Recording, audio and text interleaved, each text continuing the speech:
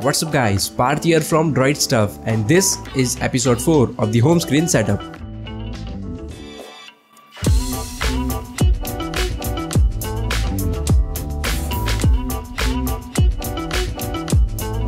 Alright, so first clear your home screen and then set the grid size to 5x5 and set width and height padding to none and enable wallpaper scrolling.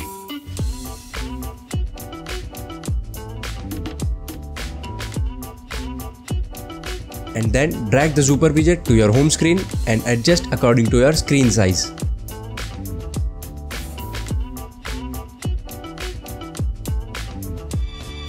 So first Super widget that I've used, it's called Flat UI. It's very minimal looking app and available freely on the Play Store, and there are 100 plus Super widgets.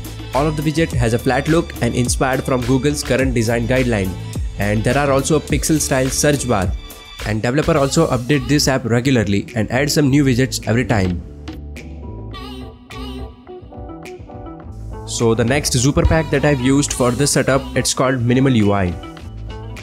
This application is also available free on the Play Store, and there is also 50 plus Super widgets.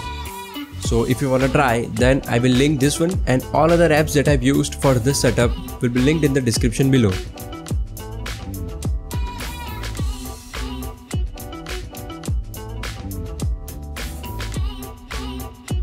I have also changed the look of the app drawer, so just go to the Nova settings and in apps and widget drawer set the grid size to 5x5 and set the app drawer style to list and disable the card background.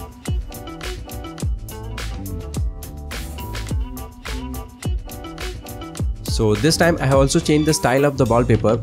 It's not your regular wallpaper, so if you swipe left, then it will blur your existing screen and display your most used apps or calendar widget and so on. So app that I've used to make this wallpaper, it's called KLWP or Custom Live Wallpaper. So first set the screen count to 2x1 and then select your background and then go to the items and select your shape.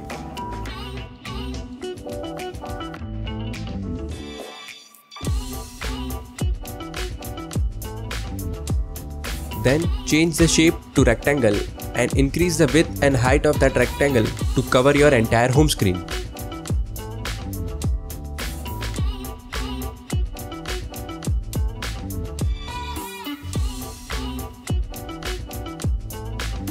Then go to the effects and mask and then select the blurred background.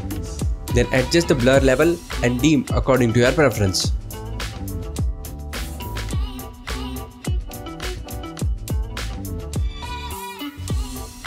Then go to the animation and select the BG scroll or background scroll. Then set the action to scroll and set the center to -1 and adjust the speed according to your preference.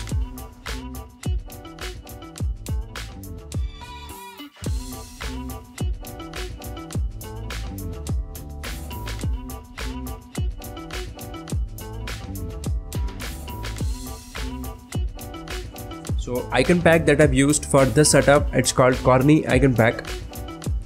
So it's very clean and nice looking material design icon pack, and there is also a paid version of this with new design and more icon support.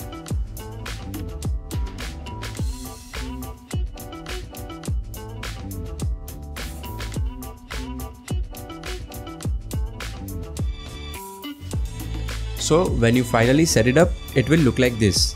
And I have also changed the search widget and replaced the month and day option with the weather. So just select the Super widget, then go to the layout and then select the text that display the day option. Then go to the edit text manually option.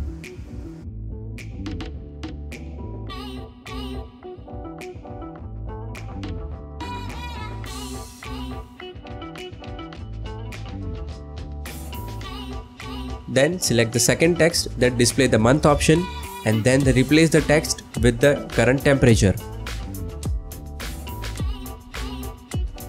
And to add the current temperature icon, just select the scalable icon set.